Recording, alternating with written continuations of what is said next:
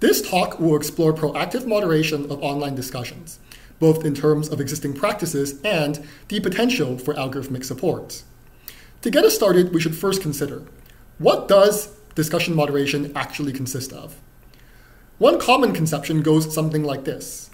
Within an online discussion, there will occasionally be comments posted which are judged by a professional platform-employed moderator to be uncivil or some other similar term.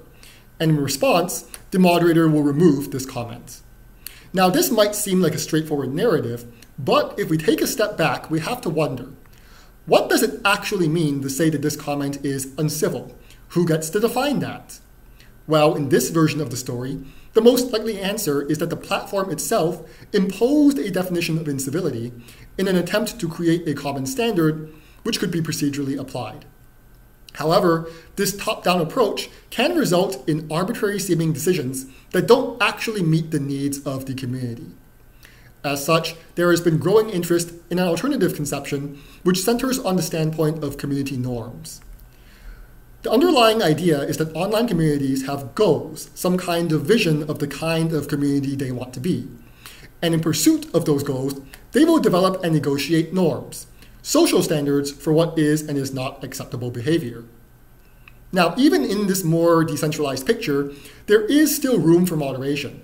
However, it will more likely take on the form of volunteer moderation, wherein volunteers from within the community will take on a leadership role in negotiating and indeed sometimes enforcing norms.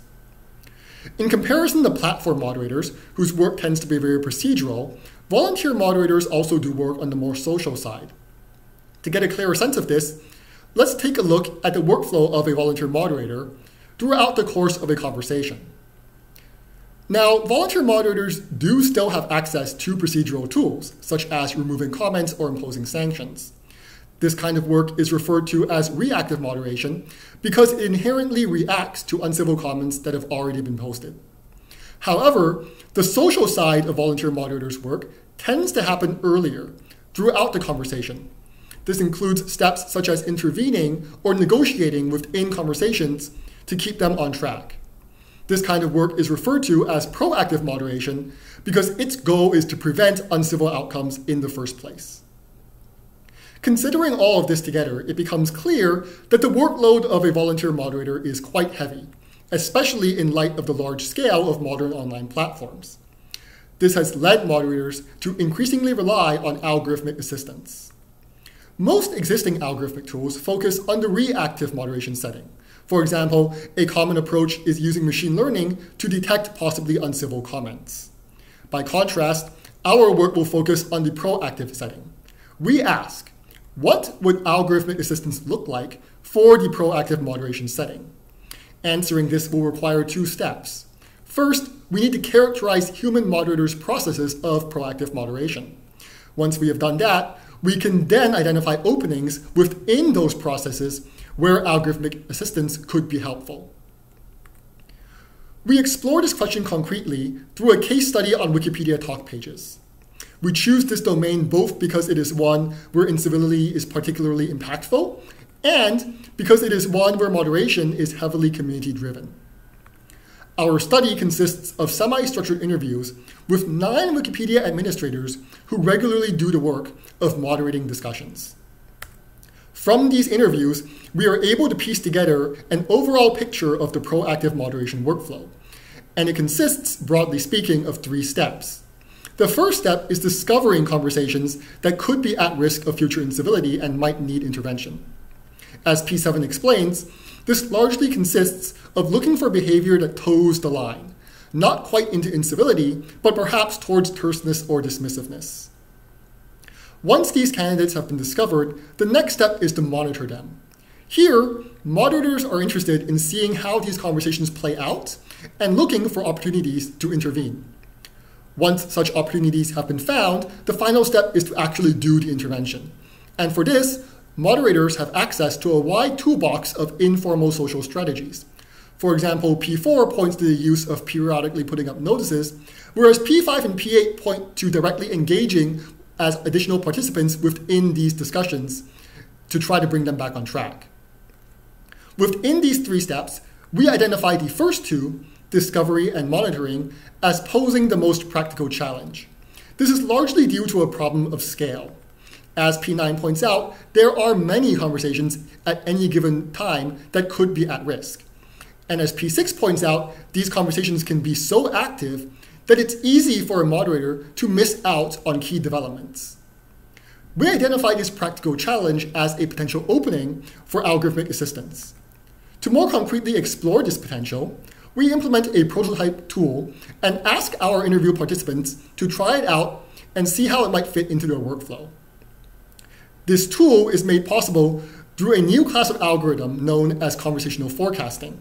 These are designed to predict the future trajectory of conversations. We specifically use the craft algorithm to generate real-time estimates of the likelihood that ongoing conversations will later derail into personal attacks.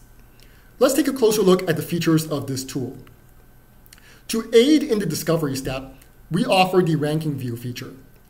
This presents a ranked list of conversations that are likely to be at risk of future incivility as estimated by the algorithm. Additionally, the score change column gives a hint into the temporal patterns of these estimates by showing how the estimates have recently changed. In response to this feature, participants reported that they felt it might be helpful for prioritizing which conversations to look at. For example, P4 points to the ranking itself as being possibly helpful, whereas P7 points to the score change indicator as being the more relevant information. Additionally, participants also offered their own ideas on what additional information might be helpful to include. For example, P7 points to the age of the conversation as one possible piece of information to include. To aid in the monitoring step, we offer the conversation view feature. This is opened when a participant clicks on one of the conversations in the ranking view, and it shows a full historical overview of how the algorithm's estimates of risk have evolved over time.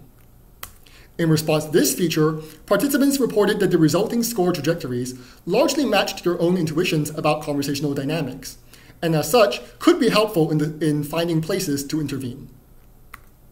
Though this initial feedback was largely positive, we also note that participants also identified other needs in their workflow that are not currently met by the tool, but which might be infeasible for algorithmic tools due to practical or ethical reasons. One theme that particularly came up was the importance of properly assigning blame when doing proactive moderation. This is due to the complex social dynamics involved. For example, P8 points to the possibility that someone engaging in uncivil behavior might have actually been being egged on by someone else. We note that existing forecasting algorithms are based on statistical methods and are therefore ill-suited for this task, which arguably requires more causal reasoning. Another aspect that came up was that many administrators draw on their knowledge of individual users' past behaviors when making judgments, but we caution that incorporating such information into the tool risks veering into algorithmic profiling, which, as prior work has shown, is dangerous due to issues of bias. Our results offer a preliminary qualitative picture of what algorithmic assistance for proactive moderation might look like. A natural next step is running a user study to more quantitatively understand how moderators would use this technology in their everyday workflow. This future work should pay particular attention to the possible risks of this technology, such as the impact of algorithmic errors and the overall effect on the broader community. But for now, we regard this as an important first step towards showing the promise of algorithmic assistance in the proactive setting. And we're excited to see where this goes next.